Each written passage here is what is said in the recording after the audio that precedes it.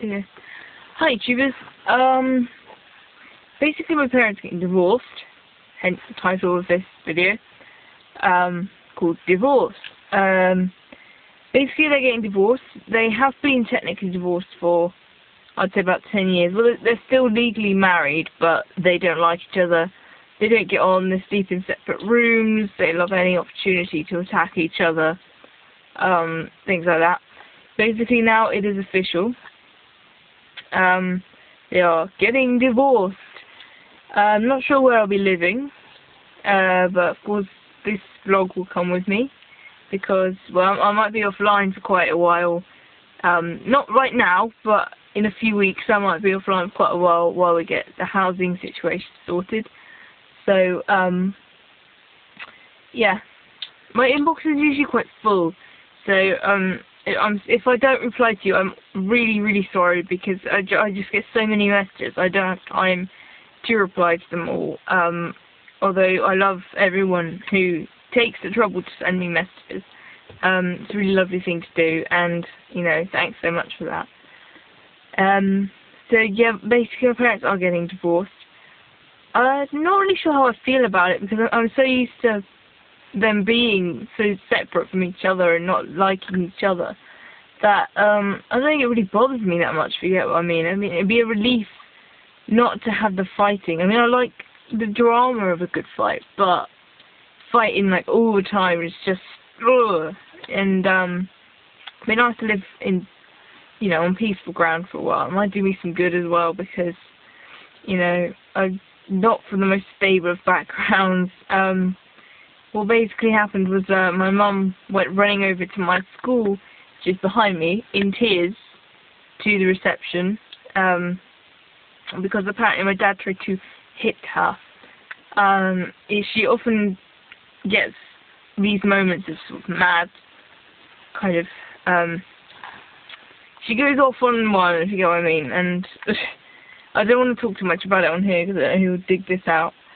I remember last time, the legendary vlog about my parents got dug out, not only by the school, but by my actual parents. Yesterday I went to the synagogue.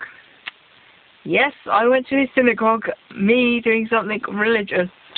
It was great fun, actually. We met up with a few families that we haven't seen for a while. We went walking along Bournemouth Pier.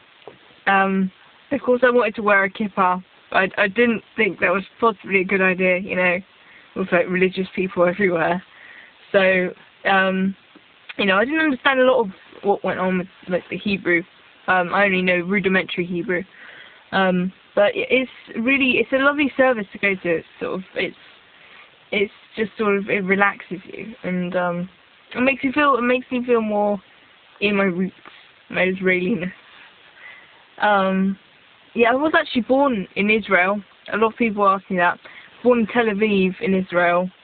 11th of September. I know, my birthday is the 11th of September, 1992.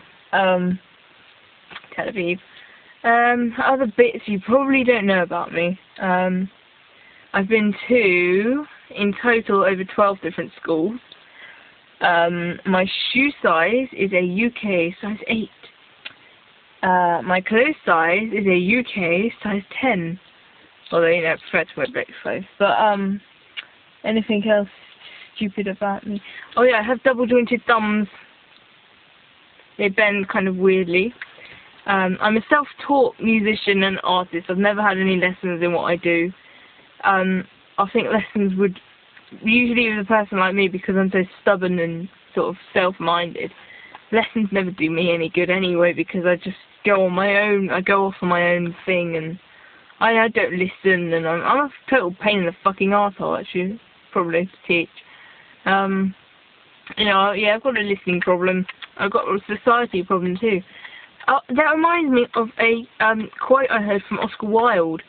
I went to an art exhibition yesterday in Bournemouth, and I came across this book, and it had like a lot of comments from people, famous people, and one that stuck out to me is Oscar Wilde, who said that society is a state of mind, it's not an actual thing.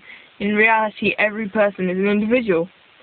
And that in short, just sort of confirmed, you know, it worded what I've been sort of thinking. I couldn't find a way of expressing it, and that's it. You know, it's not a thing that can be defined. Like the word normal. You can't define the word normal because everybody's got their quirks and their differences. And I suppose the normal means just stripped of everything, doesn't it? Even that is unnormal. It's just normal isn't really a definable thing. So yeah, I've got a society problem. Everyone knows I've got a society problem. You know, I get some bad press for it, but at the end of the day, I don't care, because I spend so much time sort of trying to be an individual that what's the point in trying to be an individual and then just getting put down for it and then feeling bad about it? You know, I don't give a shit. And that just confirmed to me that society is not an actual thing. So technically I have a problem with nothing and no one, which means I don't hate anyone. Also wanted to send a message to Strophanthus, Viscount Strophanthus, on his gender vlog. I loved it.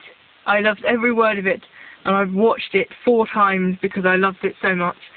And he speaks so much sense in that vlog. Everyone watch it. It's on his channel, which is Viscount Strophanthus. I think he's brilliant.